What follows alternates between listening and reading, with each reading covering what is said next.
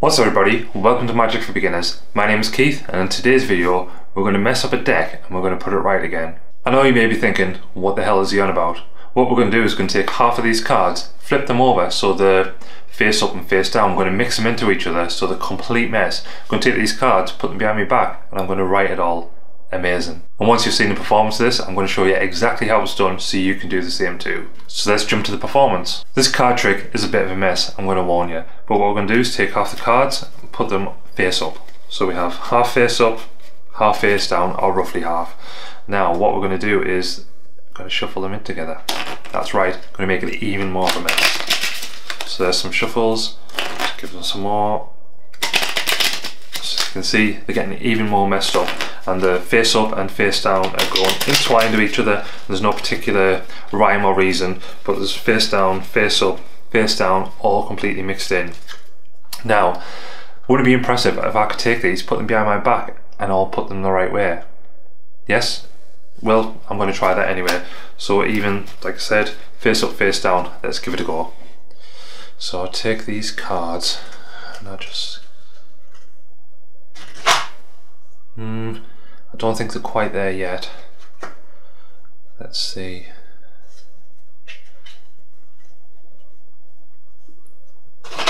Sound like they're nearly ready? Let's try. So now all the cards are face down. And when you look, turn it over, all the other cards are face up too. So that's took that messed up deck, turned them all the right way. How magical is that? Now on to the explanation for this one, and this one requires a stripper deck if you hadn't guessed, because all the other recent uploads are using the stripper deck. Now what you want to do is, when you're doing this trick, you're going to take about half the cards, so you don't have to get exactly 26, you can just get roughly half. So we'll take half here, and what you need to do is put them the other way, so they're going to be facing up on the face down, but you also need to spin them around so they're facing the opposite way. So when they are mixed in together, doing the shuffles like so, they're all mixed in, going to be face up, face down. We'll give it another couple of shuffles because in the presentation when you're doing it for someone, this is what you would do. You mix it up a couple of times. It doesn't matter if you do any sort of cuts, stuff like that, the cuts are fine. You do as many cuts as you want. And also the riffle shuffles, if you do them the correct way, you'll end up with all the cards mixed in together, like so. And with it being the stripper deck, the way you've done it is you'll be able to strip out the cards facing one particular way compared to the other way. So again, you have your deck and all the cards are facing the correct way and all in the same alignment. So you take about half the cards, flip them over, but then also flip them that way. So when you get the cards and they are shuffled in together, just like so, you'll see that the face up and face down are all entwined in each other and it looks like a big mess. But then the way it's done is with the stripper deck, all the certain cards facing up or down are aligned one way and you'll easily be able to get them to strip out.